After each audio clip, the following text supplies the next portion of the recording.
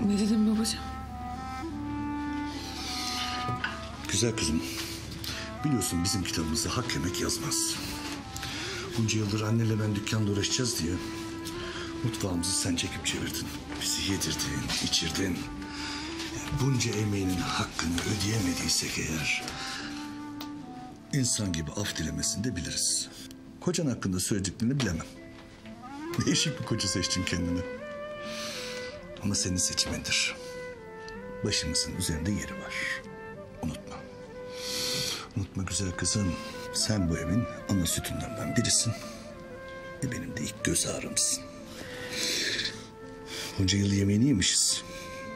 Hakkını yemek bize yakışmaz. Biz senden razıyız kızım. İnşallah sen de bizden razısındır. Olur mu babacığım öyle şey? Ben sadece ne bileyim.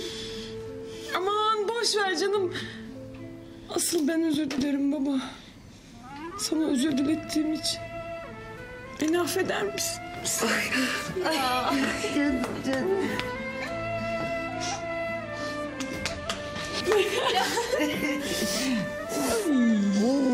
Abla bir şey diyeceğim. Eniştemi çağır, yazık adama, sal gitsin ya. Hadi. Vallahi bak.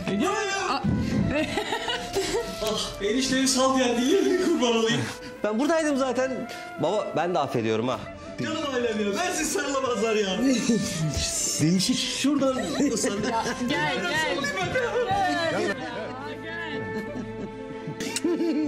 Süheyla, hadi kızım kap şu mikrofonu. Hazır neşelenmişken şöyle bir şarkı patlat. Evet babaannem. Hadi istek şarkılar alayım ben. olmaz. Yarın gece Bahadır'ın düğününde şarkı söyleyecek ya, sesinin kısılmaması lazım. İşte ondan olmaz. Bahadır mı? Sade amcanın oğlu. Ailemiz adına davetiye yollamışlar yani. Ayrıca Sadi ile Celal'in de bu anlamsız küslüğü bir bitsin. Yarın akşam hem düğün olacak hem de barış yapılacak. Aman olsun ben bir şarkı patlatıvereyim canım bir şarkıdan. Bir şeycik olmaz. Hazır mıyız? Hadi bakalım. Ben kalender meşefim, güzel çekin aramam. Gönlüme bir eğlence isterim olsun. Saçları samur, gözleri mahmur, biraz da tombul olsun. Abi, müsaitsin değil mi? Seninle çok acil ve önemli bir şey konuşacağım.